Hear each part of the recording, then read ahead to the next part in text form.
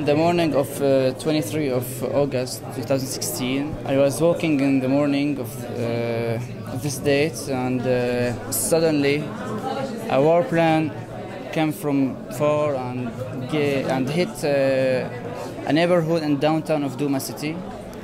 I just run into the area to see what's happening there, who's damaged, if someone needs help, also to document there what's happened. They are not his children, but they are children of the same neighborhood, and they were there, and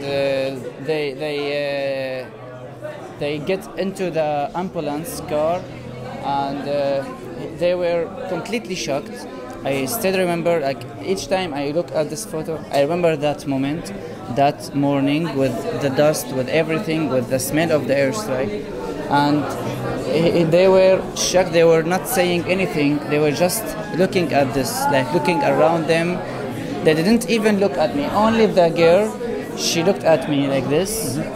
And her looks, before they get into the camera, they get into my mind. Like they get into me before they get into the camera.